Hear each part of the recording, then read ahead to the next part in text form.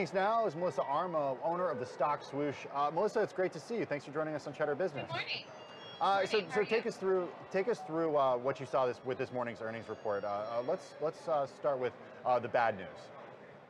Well, it's all bad news. Everything's down. Home Depot looked pretty good. What did you say? Home Depot looked pretty good. Home Depot is down. Home Depot was collapsing. In fact, it looked not so bad. Literally, like about 8 minutes ago, it was around 189, and it ended up opening. You literally turned away and looked at it.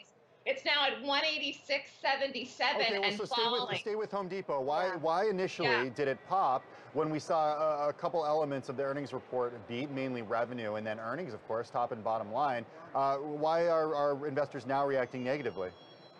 Well, because ultimately they did, I guess they're blaming it on early bad weather at the beginning of the year, that they did miss some in-store sales expectations. But overall, Home Depot is a strong stock. So that a little bit of a negative reaction you saw this morning, I thought could initially get bought. But all of a sudden, it dropped a quick 3 points here and gapped down this morning, and we're under the 200-period moving average. Now, if we lift over that today, this stock may recover. It's trying to recover right now. But overall, even if we hold and drop today, Home Depot is still a very strong stock. And this is one of the strongest retailers in the market. And if you look at right now what's happening in the housing market, because interest rates have been on the rise, people are now going out and they're spending money to stay and fix things up in their current homes because people are not wanting to go out and buy new homes right now. Rates are going up. It's still about 4.5% for a 30-year fixed mortgage, but that's a lot different than rates were 5 years ago, even 3 years ago.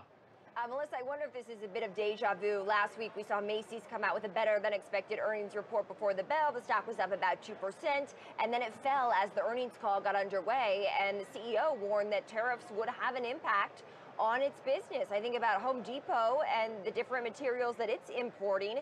Is this a company that could get caught in the crosshairs even more of this trade war? Absolutely. I think any retailer is going to get caught in this crosshairs, especially if you're looking at the bargain places, Target, Walmart, Home Depot, Lowe's, Macy's as well. Macy's is falling right now today too.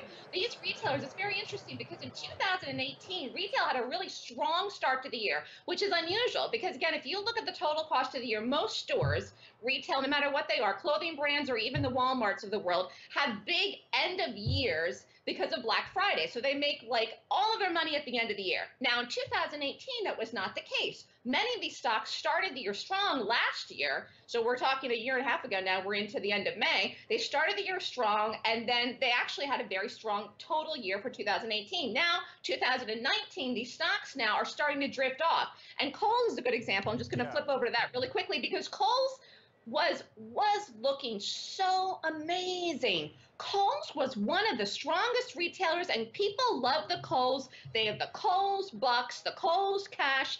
This is another place that, again, is going to be affected with the tariffs. In November, the stock made brand new all-time highs. Again, we're looking at that holiday season with the sales. This gap down today in Kohl's is devastating for this stock. This stock is no longer in an uptrend after this gap down today. This stock closed last night over 60. In fact, I'll give you the exact price. It was 62.91 and opened today. This is going to tank, people. This opened today at 55.27. That is devastating for this stock. Now down 13%. Yeah. I'm curious what the Kohl's story is, Melissa, because the company had a couple of years of not missing analyst estimates, at least for same-store sales. But in this latest quarter, the company saw a miss in same-store sales, a miss on the top line, and a miss on the bottom line. What happened in the first quarter? Well, honestly, they did miss. That's why it's down so huge. But, all of these companies are competing against Amazon. And, not all of them are going to win out. I mean, look at poor JCPenney. That's another one that's down this morning. JCPenney is soon going to be a penny stock, which is very, very sad. These stores, and Kohl's is one of them, are competing against the Amazons of the world. And the bigger Amazon gets, the more people are going there, the more products that Amazon is selling. They're not finding the reasons to go into the store. For Kohl's and Walmarts and Targets, it's better if people go into the retailer, Macy's too. If they get them in the store, then they're gonna buy. But how do you get people in the store? You can buy everything online and get the delivery the same day. People don't feel like going in the stores anymore. And that's problematic for retail overall. This is a total retail overall. They're all competing against Amazon. It's like Amazon and the rest of the world. So true, Melissa, but I think we're seeing even deeper reverberations today throughout the entire department store stock sector because these results from Kohl's are so disappointing. And I mean, I think of Kohl's, I think of the company among these stores that is making the biggest effort by a long shot to try to get customers back in the store, to ramp up the experiential factor, have these pop-ups. It's partnering with Amazon, right? Trying to sell athletic apparel, which we know millennials have traditionally liked. And so I wonder if the Kohl's story, the fact that it is trying seemingly on the surface the hardest among all retailers and it's just not working, is truly a sad story for the rest of the sector. It's not working, and it is a sad story. And I think, to be honest with you, the only retailer that really can even compare or even compete with Amazon is Walmart. And I just looked today, I just scanned and looked at everything. Walmart, even though it's dropping today, did gap up this morning, gapped up with the market this morning. It's falling right now, but Walmart is holding support on the 20-period moving average. Walmart had earnings just recently, too, last week. It fell on the earnings, but it did gap up. Walmart is the only retailer that's big enough, strong enough, been around a long, long time, that can compete, and they are prepared, I believe, for the tariff war to continue. And not only that, I wouldn't be surprised if the tariffs went on everything. I believe that's where this is heading, and they could even be more than 25% fast forward end of 2019. I want to move beyond even end of 2019, Melissa. What does this landscape look like 3-5 years from now? I mean, who's left standing? Well, I mean, it's so sad, but getting back, I don't know if JCPenney, someone's going to buy them, or if they're going to end up being the next Sears.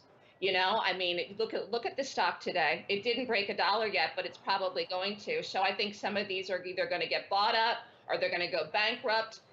They just can't compete. So you're not going to see all these companies. But I really hope, specifically because I live in New York City and I love shopping at Macy's, I hope some of these stores that are icons, you have the Macy's Thanksgiving Day Parade, I hope some of these stores Melissa, make it. I like shopping at Lord & Taylor, and now it's going to be a WeWork. So I know. It's just the way the world was working right now.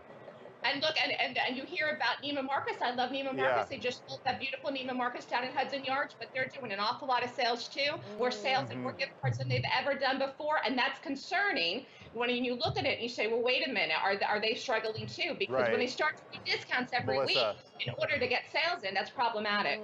Melissa Armo is the owner of the stock Swoosh. Sorry, we are going to have to leave it there. It is always great to have you join us, Melissa. Thank you. Have a great day. Thanks.